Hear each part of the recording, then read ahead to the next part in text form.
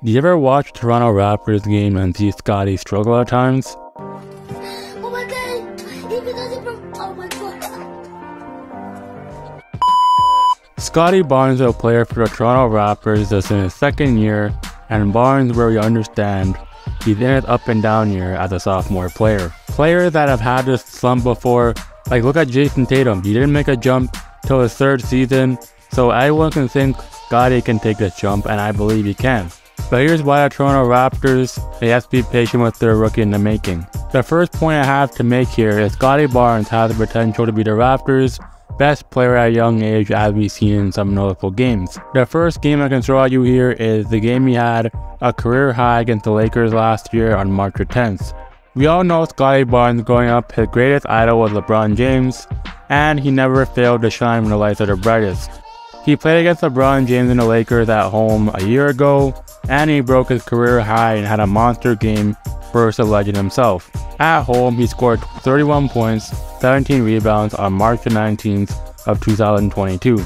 Then next year into this season, a year later, the same goes on. As Scottie Barnes then goes to LA, he then scores 30 points again and almost carries back the Raptors team after being down 20 points, and the Raptors lost that game on March 11th of this year. It's seen here that Scottie Barnes can easily take over a game at times with his height and the way he sees the game. Sometimes Scottie Barnes this season he'll play horrible in quarters 1 to 3, and in the fourth quarter just basically light the roof off a place.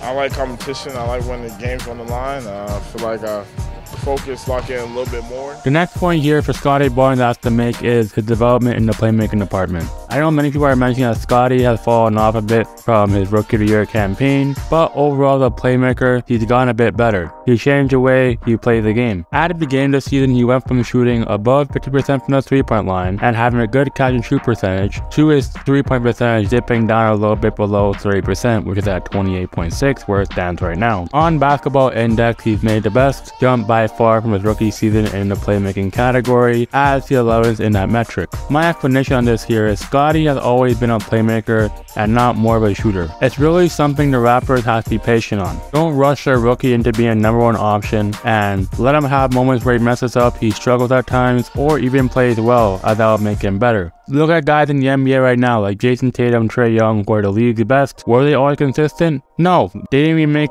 a jump to their second or third years as a player. As for Scottie Barnes' development in his playmaking arsenal, that's truly been amazing. We will soon see it come into all areas and tie into his game, and that's not all I worry about as he's not in his prime yet. But appreciate the good times we had with him and all his lapses and good moments as a player. And all players like this have struggles in their good moments as a player. All these moments of frustration that you had with Scottie will soon turn him into the player the Raptors want as their franchise cornerstone. I hope you enjoyed the video on why the Raptors need to be patient with Scottie Barnes. And that's the video on today's take. And like and follow for more as we're on the road to 200 subscribers. And that's the video for today.